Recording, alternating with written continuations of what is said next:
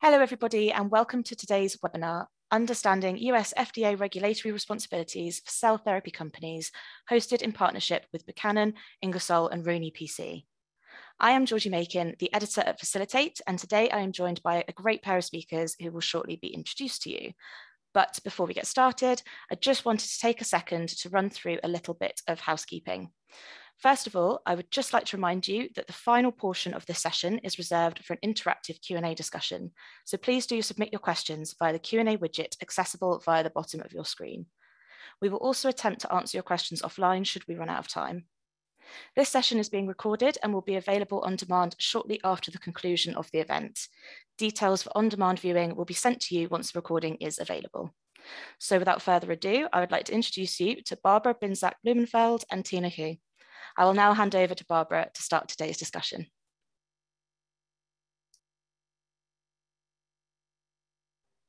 Great, thank you so much. So I'm pleased to be here today. I am Barbara Binzak Blumenfeld. I am a shareholder in the FDA and Biotechnology Practice Group at Buchanan Ingersoll Rooney Law Firm based in Washington, DC. Before law school, decided I was going to originally be a career scientist. So I obtained my Ph.D. in molecular biology, but then decided I was very interested in legal, regulatory, and policy issues. So I decided to go to law school, and I have, for the past 18 years, been helping clients strategize about the regulatory options for any type of product regulated by FDA, including in recent years, cell therapy products. So Tina, would you please introduce yourself? Sure, I'll keep it brief because I am not the main course today. My name is Tina Hu-Rodgers, and I am a counsel in the FDA regulatory group at Buchanan Ingersoll Rooney. I work very closely with Barbara on many of the issues that she discussed. If FDA touches it, we deal with it. And today I am just here to support Barbara as she walks through the different FDA regulatory responsibilities for cell therapy companies. And I will be here to field any questions that you guys may have. Georgie mentioned that there would be some time afterwards for questions, and that's true, but we also do want this to be slightly interactive. So to the extent that Barbara says something that you have a question about, please feel free to enter the questions in the Q&A box, and I will do my best to pay attention to that and get those questions answered for you guys. And then without further ado, I am going to pop off camera so that you guys can focus on Barbara and let her get started. Great, thank you, Tina. So, yes, as Tina said, without further ado, let me first of all outline some of the key topics that I'd like to cover today, and hopefully I will get your questions on. I'm going to start by looking at the cell product regulatory categories and how FDA has traditionally enforced those regulations for cell therapy products. I'm also going to talk about the cell product approval requirements. And then as we get further on in the discussion today, I'd like to offer my comments on how you can avoid common regulatory pitfalls with the US FDA. And then finally, we'll wrap up by talking about the importance of an FDA regulatory plan. And what I'll be doing actually throughout the presentation is offering some thoughts on what I think are the key reasons that it is very critical that any company that is working in the cell therapy space have an FDA regulatory plan in hand. So with that, let's start talking about these regulatory categories and FDA enforcement. And this brings me to the first reason why I think it's important that you have a regulatory plan in hand as you pursue your project. And that's to really understand the regulatory requirements for your cell therapy product. As I think you'll see in a moment, the regulations in the US are quite complicated, and therefore thinking through these sorts of issues in advance can be a very great strategic opportunity for your company. So the basis for cell regulation in the US, it's obviously, as I said, quite complicated, but I've tried to boil it down here into a few key points. The first one is that in the US, cell therapy products are considered to be human cells, tissues, and cellular and tissue-based products. So this is a categorization that FDA has created called HCTPs, which is, I guess, only a bit more easy to say than the full acronym spelled out. But HCTPs encompasses a broad range of cellular and tissue products. But the important point is that HCTPs, as defined by FDA, contain or consist of human cells or tissues that are intended to be transplanted, implanted, infused, or transferred into a human recipient. So that's the first important point. They're human cells going into another human recipient. So for instance, if you are a company interested in xenotransplantation or interspecies use of cells, then those are outside of the scope of these HCTPs. The regulation here in the US is rooted in a couple of key acts. And these are the acts that give FDA the authority to regulate products as it does. The first is the Public Health Service Act. So the PHS Act is primarily devoted towards the controlling the risk of communicable diseases within the country. The second is the Federal Food, Drug, and Cosmetic Act. And this act gives FDA the remainder of its authorities over everything from drugs and medical devices to biologics and cell products. And of course, the statutes can be somewhat vague at times. So FDA implements regulations that further define and provide more clarity on all of these requirements.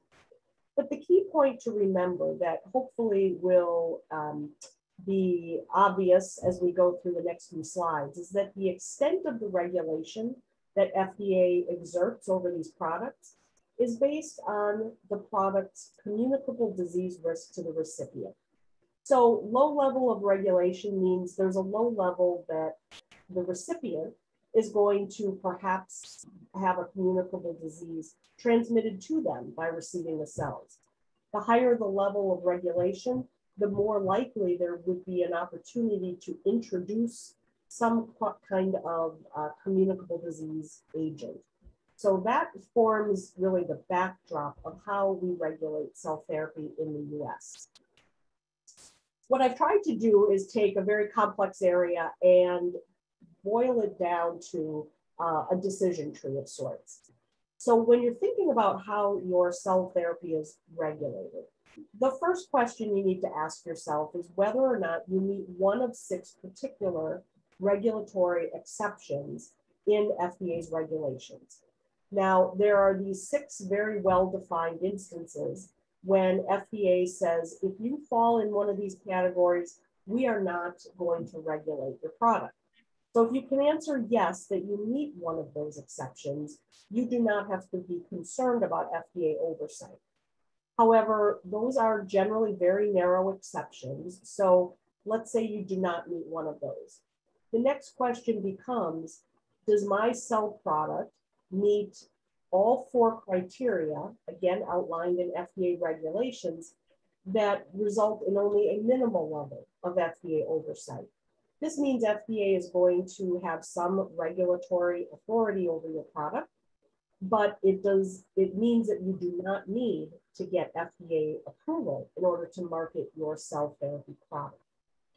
If the answer is yes, and you meet all 4 of these criteria, then the cell product is going to be, as I noted, subject to just what I call a minimal level of FDA oversight.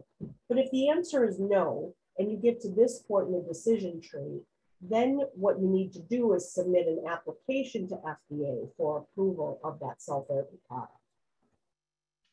So Barbara, this is actually a really great slide. I love it, a decision tree. Can you talk a little bit more about the exceptions and the criteria that you had mentioned in your slide about minimal FDA oversight? Like, how will a company know and what are the criteria and exceptions that have to be met for them to have a product that, you know, is subject to FDA regulation, but not approval? Yeah, good question. Well, what I've done here is on this slide. So I've outlined in a little more detail what some of these exceptions and criteria are. Now, recognizing that we have limited time today, I won't be able to go into detail about each and every one of these points, but let's start on the exceptions bucket. So I've listed here the six exceptions from the regulations boiled down into more usable language. The one that I've bolded, which is the second one, the same surgical procedure, I want to point this one out specifically because it is one that has caused a lot of difficulty, both for FDA and for industry and even medical practitioners. So according to this exception in FDA's regulation, which has been further clarified through guidance documents that FDA has, you are not subject to FDA oversight if you take cells out of a person and you implant, quote, such HCTPs into the same person in the same surgical procedure. Well, the same person in the same surgical procedure isn't too much of a difficulty. The problem becomes is a lot of people have questioned, what does it mean to take such HCTPs out of someone and then put them back into the same person? Isn't that just the practice of medicine? Well, FDA has clearly said that it does not regulate the practice of medicine. The issue FDA is concerned with is if you take those cells out of someone and you do too many manipulations or processes with those cells, suddenly those cells are not the same thing anymore. You may have introduced an agent that could cause communicable disease, for instance. So it's meant to be a narrow exception, and it means that you can't do much at all with those cells. They're just coming out of one place, going into another place in the same person. That has been used a couple times as a defense by different companies saying, all we're doing is the same surgical procedure. We are not subject to oversight. But again, it's a narrow exception, and FDA has fought back, if you will, vigorously against people who have claimed that exception. Now, as far as your question about the moderate level or the middle category of cells and regulation. So again, I noted that there are 4 criteria you have to meet, and I've listed those here. Again, the first 2 in this case that are bolded are the ones that have caused the most difficulty over time. So minimal manipulation, that has been fraught with a lot of difficulty. And in general, what FDA means by minimal manipulation is that you are not going to expand the cells, but you're allowed to do certain limited procedures, if you will, with the cells. The question is, where is that line drawn? And that's where the difficulty lies. The intended for homologous use can also be very tricky because it means that the cell in the recipient has to have the same function that it had in the donor. What it does not mean is that you have to have it transplanted into the same location. So just because it may have come from adipose tissue, it doesn't have to necessarily go back into the same place in the recipient, but it has to serve a similar function.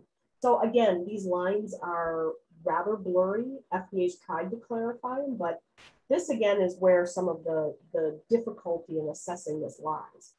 But if you're in this bucket, you do need to register the place you make these cells, list them with FDA, and then comply with the appropriate FDA regulations. If you don't meet either of these buckets or categories, then you move to the final bucket, meaning FDA approval is required. These represent cells that pose potentially the highest risk to the recipient. And cells are interesting. They're regulated both as drugs and biologics. But the important point is that you only need to have one application be approved. In other words, you don't need both a drug and a biologic application. Typically, cells are regulated as biologics, and we will be talking about that in a bit more detail in a moment. So, it sounds like a little bit of a complicated process, even though you've boiled it down very simply in these basic criteria for the decision tree.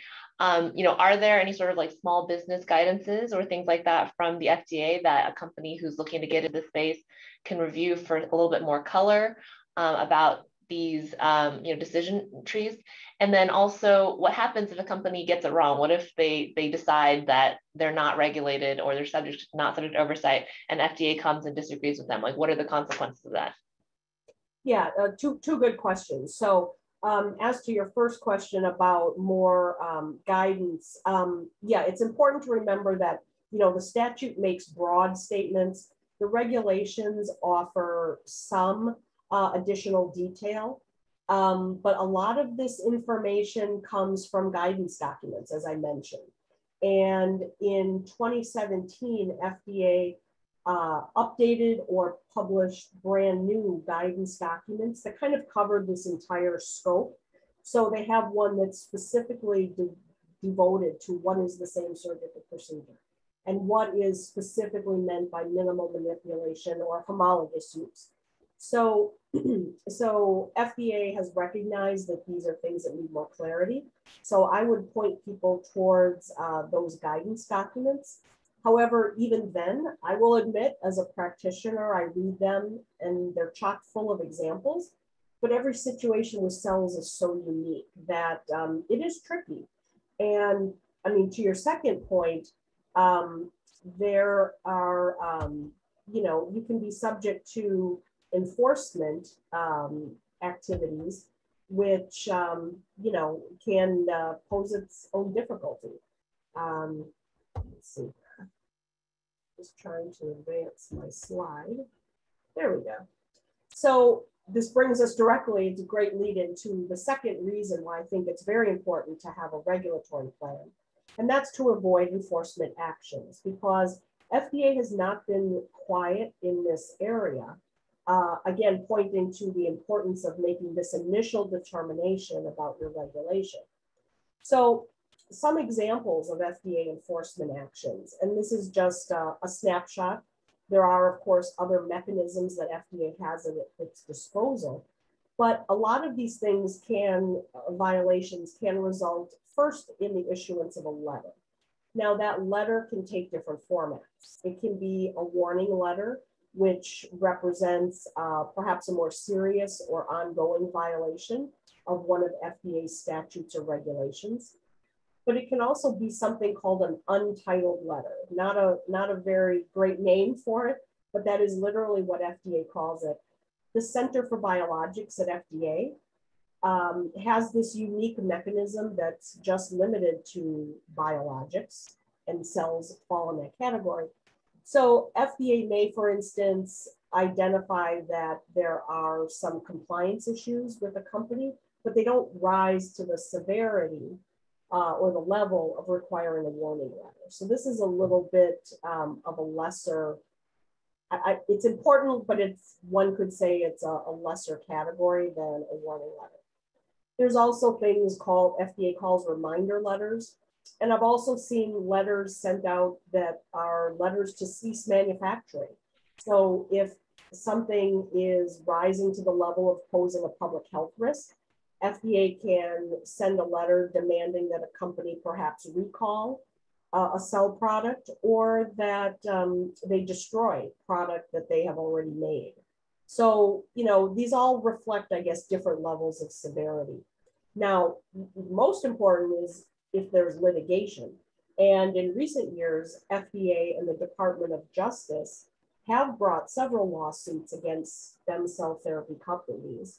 One that some people may be aware of, there's one in California, but there's also the US stem cell case in the state of Florida, where the clinic argued that it felt that it fell within the same surgical procedure exception, but FDA disagreed, and the court agreed with FDA that in fact the company or the clinic was manipulating those cells in such a manner that they created a brand new product that FDA needed to regulate. So those are some examples of things that FDA can do.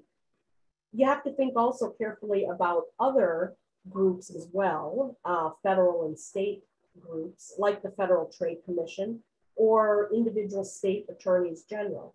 And in fact, just a few weeks ago, the FTC and the state of Georgia Attorney General teamed up to file a joint complaint against several Georgia-based stem cell clinics for marketing using deceptive advertising practices to market certain cell therapy treatments. So, so there's a number of things you need to keep in mind in ways that you can be at risk if you do get those decisions early on wrong. So for the FDA enforcement actions, I mean, clearly a letter to stop manufacturing or even a lawsuit by DOJ, the impact of those is, immediate and obvious, right? But what about these letters? What really happens? Like, what's the impact of getting a warning letter or an untitled letter? Mm-hmm. Well, I mean, I think from a company and a business standpoint, obviously they indicate non-compliance with FDA. And the important thing to remember is these letters are made public.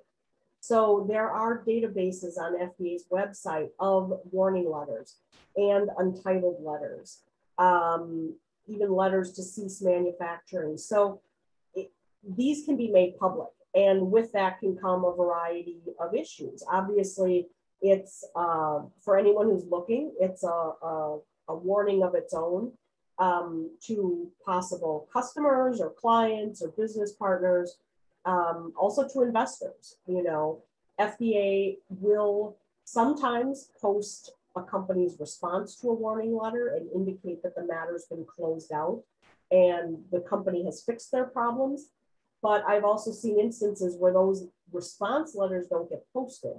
So you could have a warning letter posted, but your response is not posted, and it kind of leaves an incomplete picture, if you will, for anyone who stumbles upon that or is looking for information on your company. So I think that's one of the biggest concerns I would have with getting one of these warning letters. And of course, if you get a warning letter and you continue, for instance, to ignore or not correct, then you start bringing on the possibility of litigation. So, these letters serve as reminders that worse things could happen if you don't make the necessary corrections.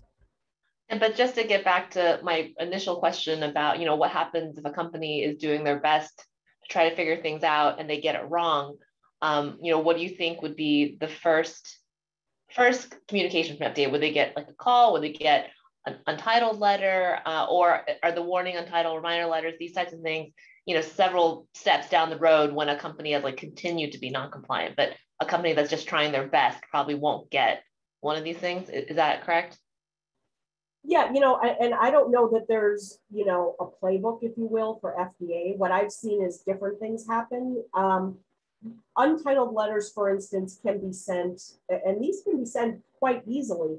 FDA sometimes will just take a look at company websites. They just literally, I think, start looking and seeing what people are saying about the product or the services they offer. So an untitled letter, for instance, could result even without getting a bad inspection, let's say. And maybe the company gets that letter and then they correct their errors in FDA's eyes, and then they never get another letter.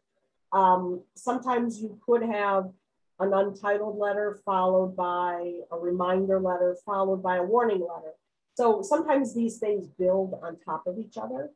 And I think a lot depends on the product, the situation, the companies involved, and frankly, the efforts they've made to correct any problems. So yeah, there is sort of a hierarchy. I mean, companies won't go to litigation, or I should say the government won't pursue litigation until it's a fairly egregious matter and companies have ignored these historical warning letters or other letters. So. All right, so with that background in mind, kind of the categorization and some of the risks involved, let's get more granular about some cell product approval requirements, which brings me to my third reason why I think it's very important that companies have an FDA regulatory plan, and that's to think both short-term and to think long-term. And what do I mean by that? Well, what I've tried to do on this slide is give just a very brief capsule overview of the approval process. Now, any of these could be expanded greatly, but generally speaking, a cell therapy program is going to start with preclinical testing. Then once you're at the appropriate point, you're going to submit an IND to FDA to be able to begin your clinical testing. That clinical testing then proceeds through a number of phases. You submit your application, and then importantly, there are a number of post-approval activities that sponsors do need to keep in mind that they have to comply with. So approval does not mean the end of the road. In some respects, and we'll talk about this, it can be the beginning of the road and the beginning of the end. So it's important to think short and long term, because in the short term, you've got these preclinical testing needs, but down the line, you need to think this, if I'm going to commercialize it, I'm going to need to submit a full marketing application. So I need to be thinking early about what my end game is. And as I've noted with the arrow on the side of the screen, one important thing to remember throughout this development program is that you have to meet certain testing and study standards throughout, okay? These testing and study standards apply right from the beginning, from the preclinical testing point, of course, all the way through the human clinical testing. So I'm going to now, in the next few slides, just offer some comments on each one of these stages. The important thing with preclinical testing, I think, to remember is that a lot of this framework for preclinical testing was first established for drugs, for small molecules. Obviously, biologics, whether they're cells or gene therapy, proteins, vaccines, biologics encompasses a very broad category of products. So what the preclinical testing requirements look like in practice versus on paper is going to be quite different depending on a number of things. And in the cell therapy space, your preclinical testing, or all of the work that you do before you get to humans, is going to be shaped by a number of things. And I've only listed a few of them here in the first point. So your plan, though, is going to be shaped by the types of cells you're using. Are they terminally differentiated already? Or are they, are they stem cells that can become any other type of cell in the future? Your program is going to be determined by your proposed mechanism of action of your cells. Also by the disease and by the indication that you are pursuing, as well as the method of delivery, whether you're talking about engraftment externally or you're talking about injection, for example. So with that, FDA has offered some key considerations to keep in mind, some of the high points that your preclinical testing program need to take into account. Again, this is only a small snapshot, and FDA has offered more thoughts on this, but for our purposes, I think the key considerations are selecting the appropriate animal species, as well as selecting an appropriate disease model. How do these work in practice? Well, for a small molecule drug product, let's say, you may find that working with mice or rats is sufficient. However, if you're working on a cell therapy product for osteoarthritis, let's just say, you may find that you need a larger animal species and a different model. So you may need to resort to a pig model, for instance. Other things that are important to consider are toxicology and, of course, tumorigenicity. When we start talking about cell therapy products more than a small molecule drug, we need to think about what happens to those cells and is there any potential for the formation of tumors. Part and parcel with that is the survival and engraftment. So we need to think about, for cells, what is the percentage of cells we expect to remain alive upon delivery and shortly thereafter? And how are they going to be distributed? Are they intended to stay local, or are these cells going to end up in other places of the body that we may or may not expect? Also related to that is how the cells are going to differentiate and integrate, which again, dictated in part by the type of cells you use. And then finally, dose selection. And this is one that I have found time and again to be critical for FDA, because what you need to do is to present your rationale for why you're starting with, for example, 10 million cells as a dose, and how you're going to prove that 10 million is the right dosage. And this is where I've seen companies stumble on occasion. Now, obviously, preclinical testing encompasses laboratory work and encompasses animal studies. In some cases, you may think about having a proof of concept study in animals before you get to what FDA calls the definitive preclinical study. Now, FDA has gone on to say that if at all possible, you should try to use the same cell product in your definitive preclinical study that you're going to use in your human studies. And the reason for that is because FDA wants to know that the studies you did in your definitive preclinical animal study is translatable and is usable as a means of showing, yes, it is going to be safe to go into humans. So if you make too many differences to your product before that, then it becomes difficult for FDA to rely on your early studies. And of course, complying with current good laboratory practice is important as you go through your preclinical testing. Now, I add here the caveat when possible, because FDA has offered that there may be occasions when a typical CGLP laboratory is not equipped for certain animal handling, let's say, that would otherwise need to meet GLP requirements. So again, FDA recognizes that GLP is important, but has offered some flexibility when it comes to the testing of cell therapies in animals. Barbara, you mentioned that these key considerations, these were, 8 of the ones that you thought were the most important, but that FDA had others. Where can a company that's getting into this space find these considerations and a discussion, explanation of them? Yeah, that's a good question. So as I noted, the regulations, they cover some of these things. However, the real details of all of this, there are guidance documents. And I did reference one in particular on preclinical studies for cell therapies. It's a few years old now, but I think a lot of the principles still remain the same. So I would recommend people check out the FDA guidance documents, and I'm happy to point someone in the appropriate direction, either later during our Q&A or afterwards offline. A good question. Okay, so once you have done your preclinical testing, of course, the next step here in the US is to submit an IND, or an investigational new drug application. And this application outlines all of the prior experience that you've had with this product.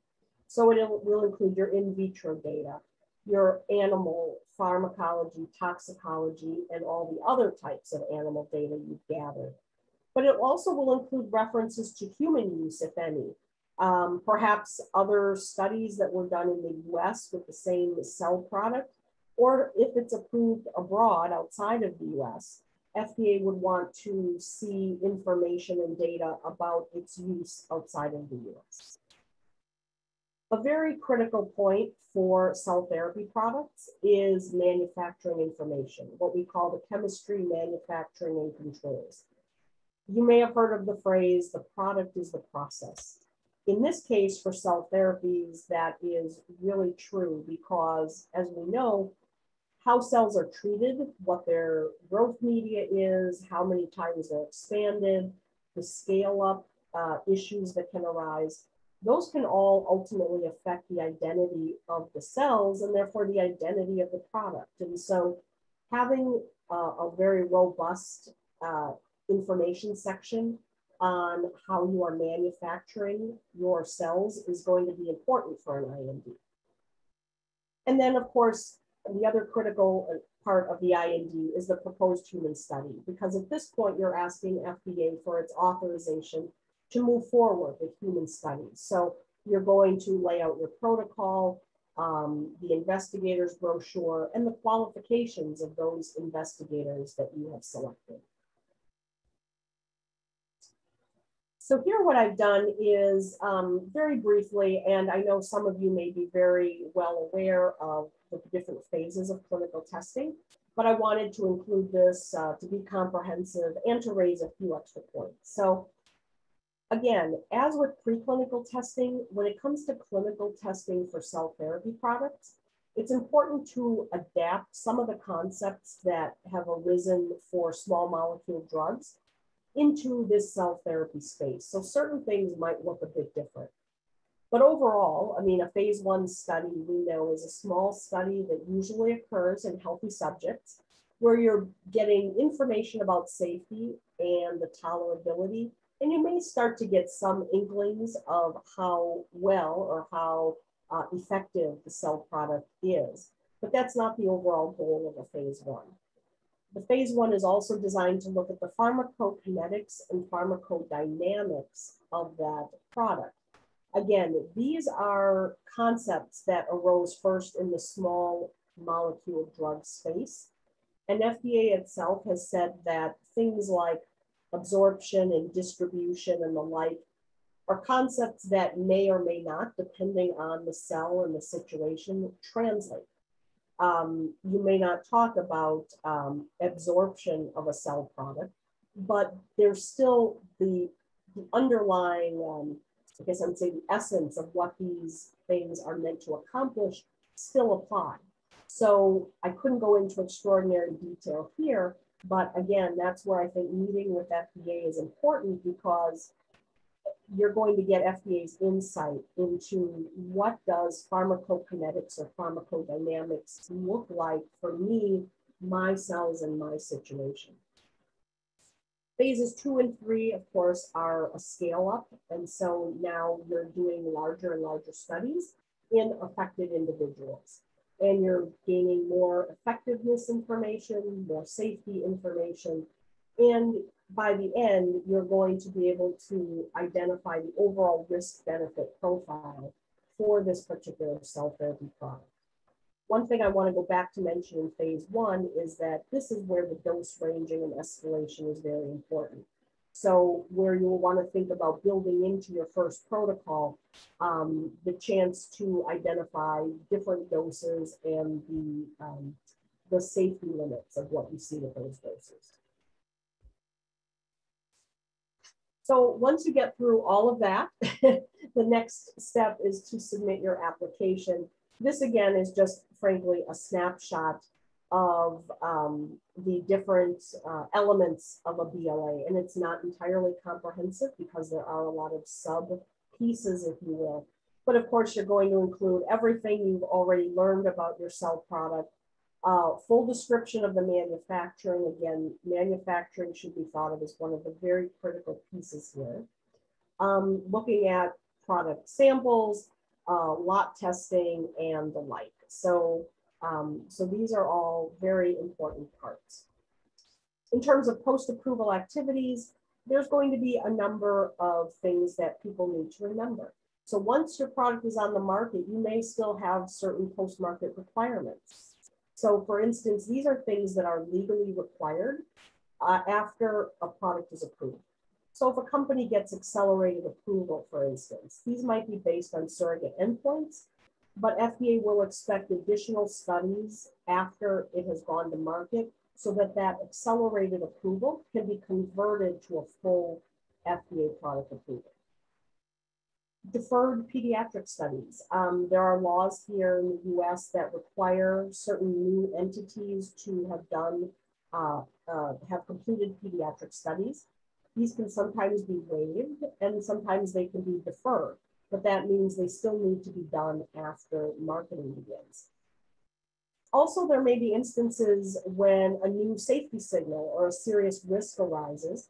And in that case, then the sponsor is going to need to do studies after the fact, after approval, to really investigate those safety issues. There are also post-marketing commitments. These are things that are not legally required, but that FDA and the sponsor have nonetheless agreed to prior to approval that the sponsor will finish after approval. And then there's a number of routine BLA reporting requirements as well.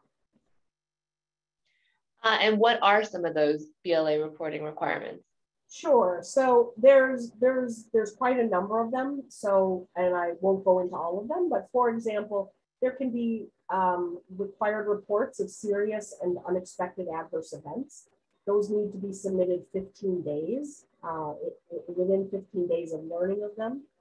There are other adverse event reporting requirements that are initially quarterly, and then they become annual after your product's been on the market for a while. Of course, if any of your studies, your PMRs or PMCs are completed, you have to report those. And if you think you're going into a drug shortage situation, like you anticipate a manufacturing problem, you also need to let FDA know about that as well. So there's actually a wide variety of things that people need to keep in mind once their product is approved.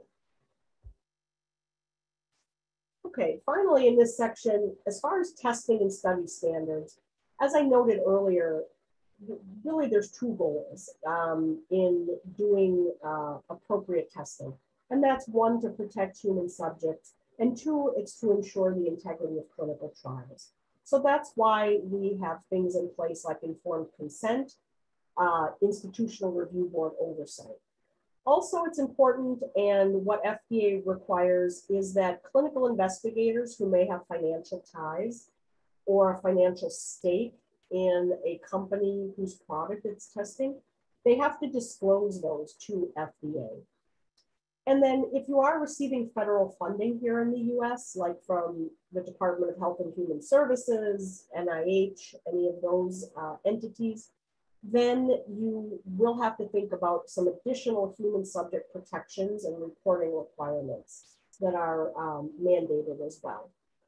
And then finally, I just wanted to note that whoever you are in this drug development chain, whether it's a sponsor, an investigator, or a CRO, everybody has responsibilities to make sure that these sorts of testing and study standards are met.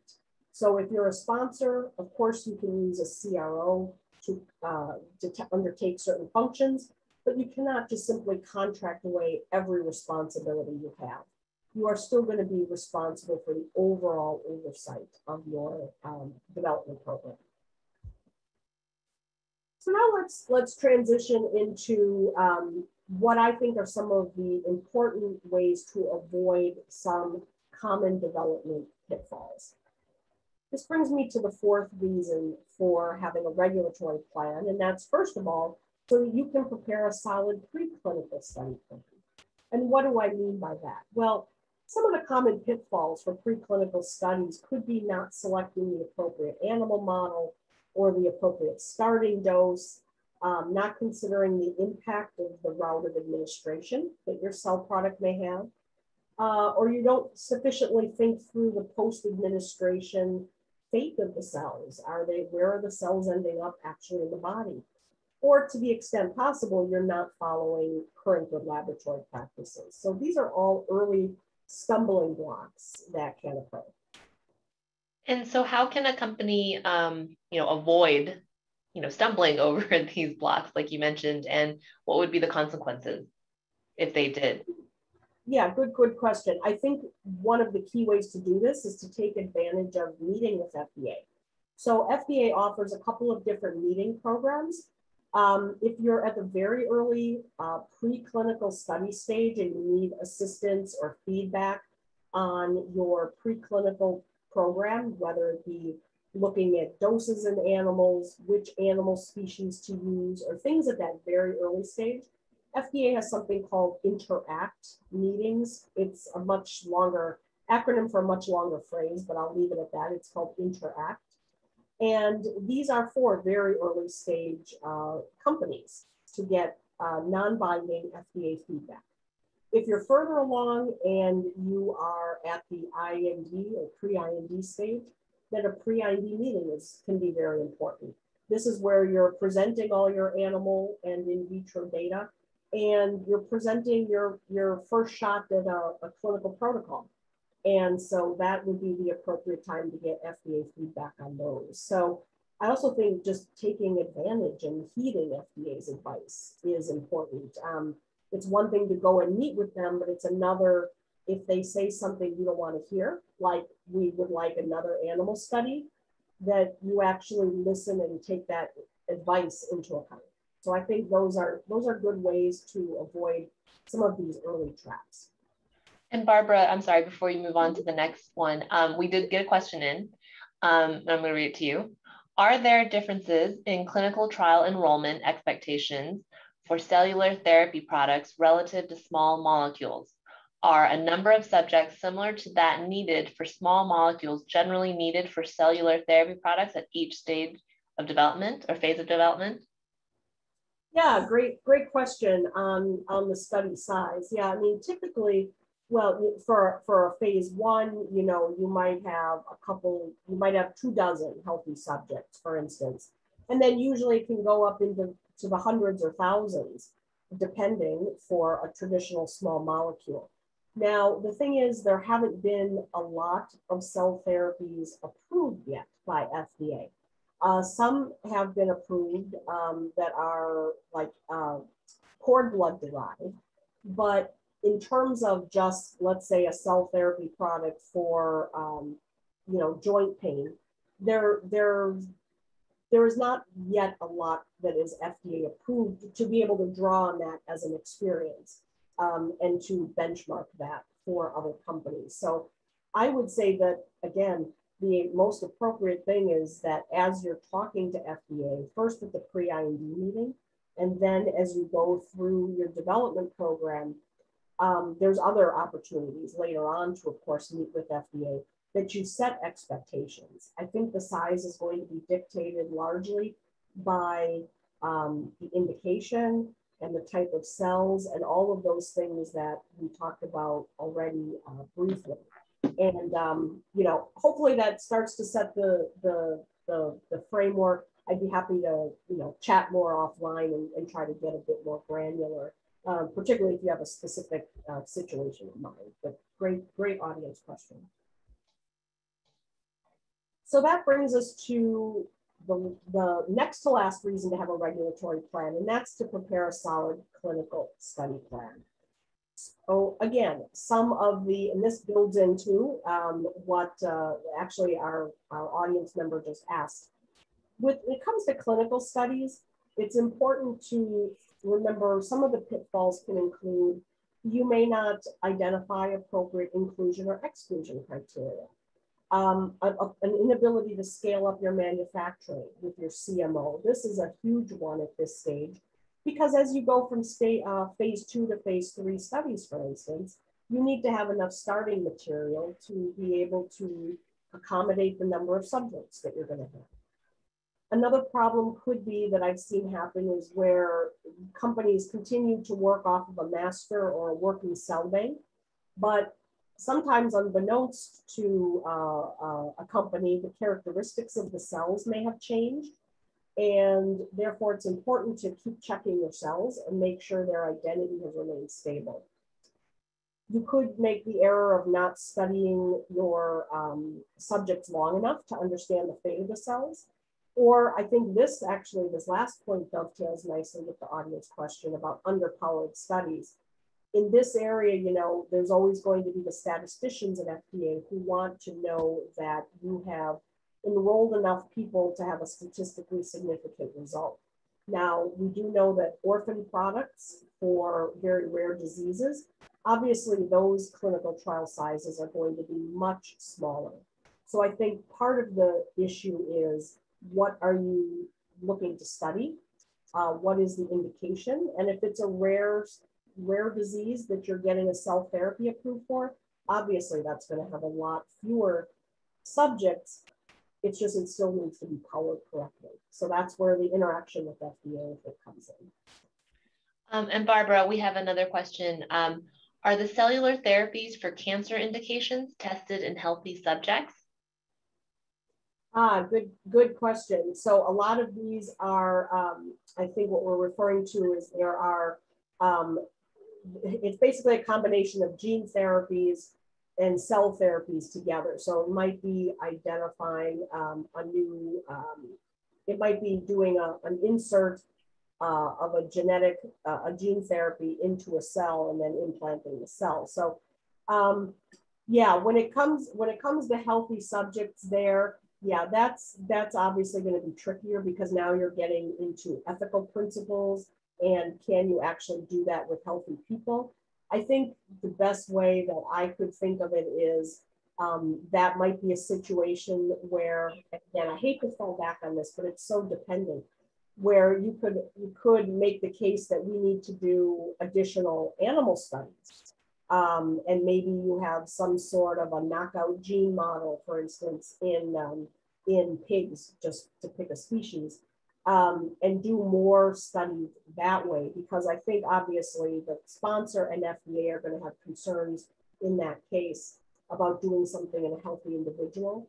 I can't say for sure that FDA would say, no, we wouldn't expect it, but I think that's a great time to have a discussion with FDA about bolstering your preclinical package to perhaps account for some of those issues that you would otherwise test in humans.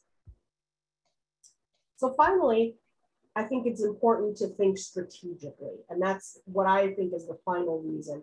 And that's, you know, there's pitfalls when it comes to regulation. You may decide not to meet with FDA. I've already talked about the opportunities are there, which I think are critical to take advantage of. Assuming FDA is going to design your study for you, that's a definite regulatory pitfall. FDA is there to give feedback, but FDA is not going to say, this is what your study design should absolutely be. So it's important to go to FDA with your own thoughts and your own study design first. Not listening or not incorporating what you hear from FDA, I think are two that are important, which I mentioned briefly before, because on a basic level, FDA has seen all the cards. They've seen all the cell therapies that have come through and have gotten to the stage that your program is at. And so they are clearly going to ask for additional information or offer advice based on their breadth of what they've seen, whereas you may have only seen your own program. So that's why it's important to listen and to really think about how you take that feedback back to your development program. Also, not thinking about FDA exclusivity or expedited review issues, that can be a problem too. And I'll just, in the interest of time, just offer that for exclusivity, you know, if you're an orphan product, there are ways to get additional time during which FDA would not approve the identical product.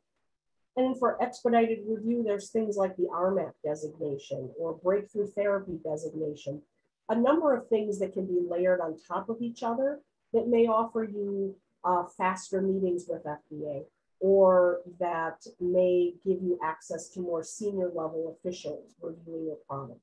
So these are all important things to keep in mind from a regulatory point of view. And Barbara, we have an audience question came in. What are the regulatory requirements for personalized cell therapy products? So personalized. So yeah, that might be one that I would be more than happy to take offline. You know, again, I could see all the way back. Now, if we're talking the same surgical procedure way back at the beginning of what we started with, that's one thing. If a clinic can definitively be sure that it fits within that category. But if you're talking about just, you know, culturing your own cells and growing those, yeah, I mean, there are obviously, there are going to be different considerations. You're going to be less concerned about perhaps immunogenicity, rejection issues. I think I would love to talk more about that. I know we're getting close to our hour, and I'd be more than happy to follow up after with that one. So wrapping up, in terms of the importance of a regulatory plan, these just capture the 6 topics that I've brought up throughout the discussion today. You know, I think that there are clear reasons why you should be prepared. I will offer, again, in the interest of time, that I think number 6 is actually the most important, because thinking strategically, which is a term people use all the time, but that really encompasses 1 through 5 here. It means thinking about early on and then adjusting as you go. You know, what are your obligations going to look like? What are you going to study? And how do you execute on that? I think that's really at bottom what thinking strategically means. There's a question related to number 2, enforcement actions. Yes. If a company receives a warning letter or untitled letter, are they obligated to inform any existing partners or collaborators, or do they only need to do that if their response is not sufficient and FDA is going to pursue further? Well, in terms of notifying other partners that you may have, I mean, a lot of that's going to be left to contract, frankly, and your relationship with them. As I mentioned, these warning letters do become public at some point. I can't say that they're published immediately, but FDA is fairly active in keeping its warning letter database up to date. So, you know, that, again, thinking strategically, I would think you may want to broach that with your partner earlier rather than later, because it's possible they would not find out, but if they're doing their own due diligence, you know, they could find out and then wonder why you didn't disclose that to them. So, so hopefully there's no like FDA law requirement that you notify your, you know, your collaborators, but just you probably in your agreement with them have some sort of provision that talks about compliance with FDA regulations and who's going to address what and things like that, right? Exactly. Yes. Yes. I mean, the warning letters between you and FDA, and you know, it's making sure you stay in compliance as a company, and what you do with that information, that's going to be guided more by good business practices and your relationships with your partners. Absolutely. So a lot of reasons why people say they don't want to develop a regulatory plan. I'm too small, it's too early, I don't have the budget, no one's asked me, I'm just dedicated to my science right now. But what I hope that I've been able to demonstrate is that actually this is a pretty complex area. We've only scraped the surface, as is clear from the questions that have arisen, and there are enforcement risks along the way. So I can also say with confidence, even if you hadn't had this arise yet, that investors are going to ask you at some point for your regulatory plan. They want to know that you've thought about exclusivity. They want to know you've thought about whether you qualify for an expedited review pathway. They, of course, want to know about your patent protection. They're going to want to know, okay, what does your preclinical plan look like? Have you gotten FDA feedback on your dosing schedule? All of those things will become important at some point. So I think it's critical to prepare now. Your plan's going to co-evolve with your science. So it's not meant to be static. It's just meant you to get on track and think and plan strategically. So with that, I'd be happy to take another question. I know we've been able to get questions in during this, and that's been wonderful. Otherwise, I will turn it back to facilitate for any final wrap up. Yeah, I think unfortunately that is all we have time for this session. But I do apologise if we did not get a chance to address your questions. We will try and address them offline if you would like to send them in to us. Just before we wrap up, I would just like to take a second to thank Barbara and Tina for their insights, moderation and answers to our questions. As always, you can access this webinar on demand via the Facilitate website, along with many more of our previous webinars. You should receive an email as soon as the recording is available. Until next time, thank you for joining us today and goodbye. Thank you.